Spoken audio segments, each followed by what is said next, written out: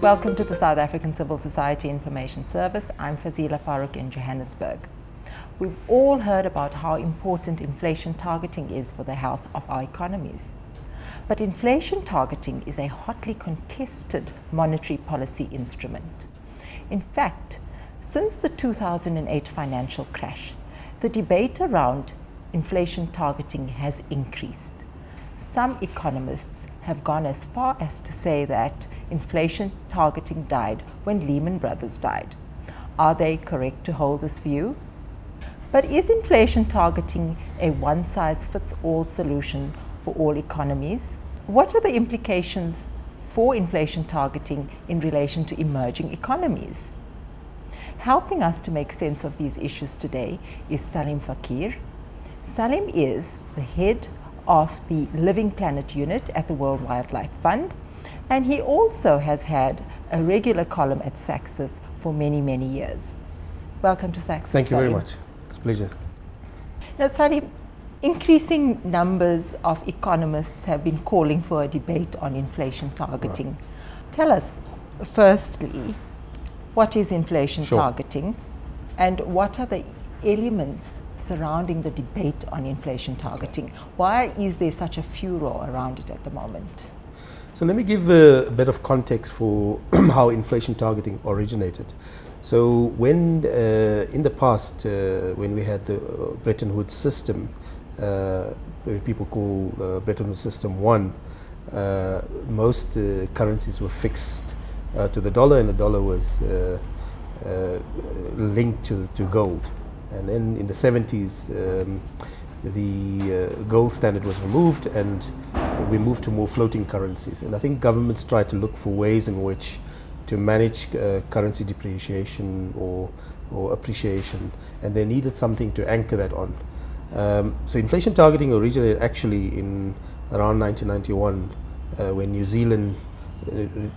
Zealand Central Bank began to implement inflation targeting. And the idea is really to find a mechanism, a monetary mechanism, to maintain price stability in the economy. And by price stability, I mean finding ways to manage the ebb and flow of inflation, because inflation is a result of many factors. And to try to have a long-term view on inflation, what the New Zealand government did is try to create a range in which they could try to manage inflation. So for example, in South Africa, we implemented inflation targeting in 2000, and the idea was to keep a band or a range between 3 to 6% to manage inflation. Now, post 2008, of course, there was a financial crisis, and you know what has happened with the financial crisis, and so questions began to be raised about the role of monetary policy, the role of central banks.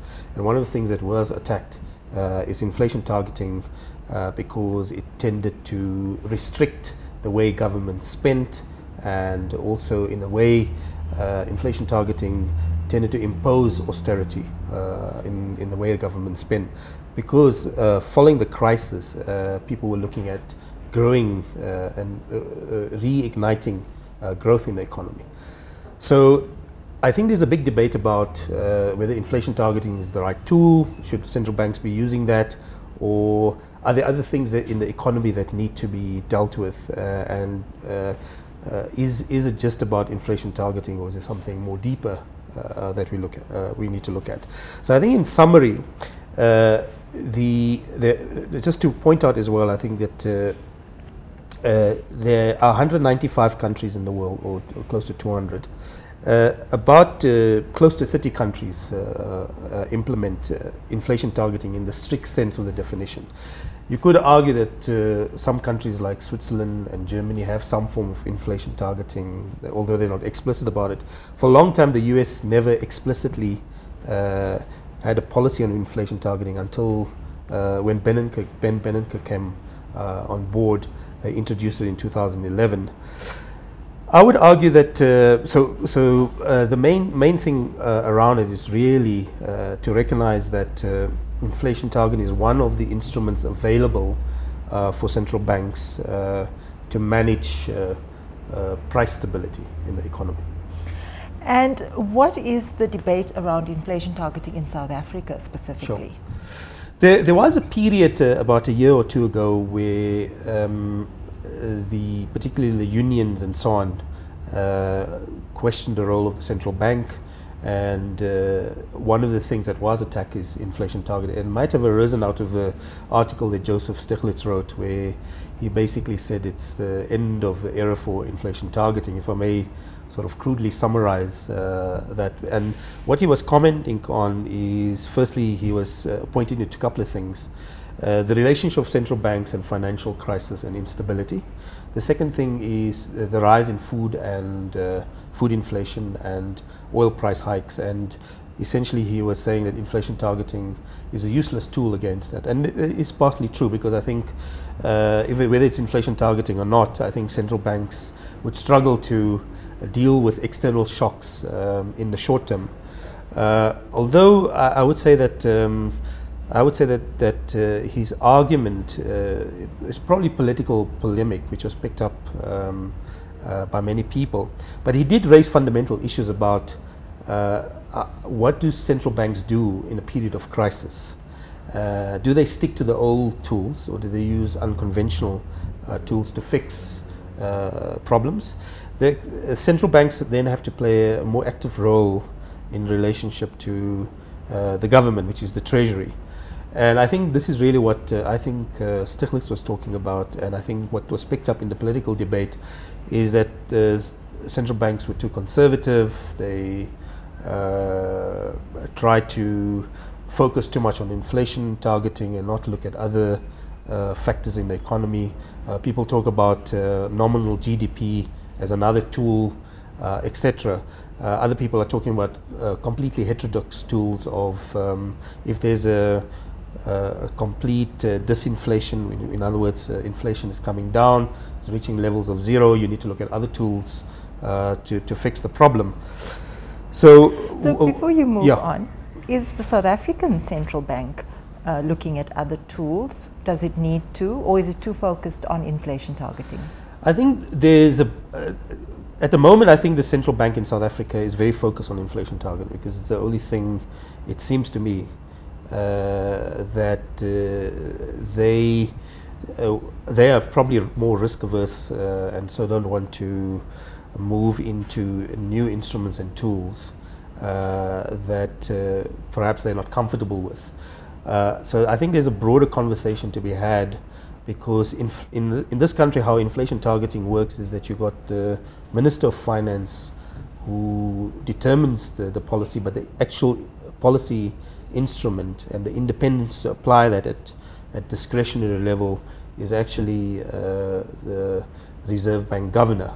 And so the Reserve Bank governor, in a sense, would just apply a policy tool or instrument based on a conversation with the Minister of Finance. So I think there needs to be a two-way conversation between the Treasury and the Central Bank in how to deal with underlying issues about lack of growth and so on. So some economists would argue that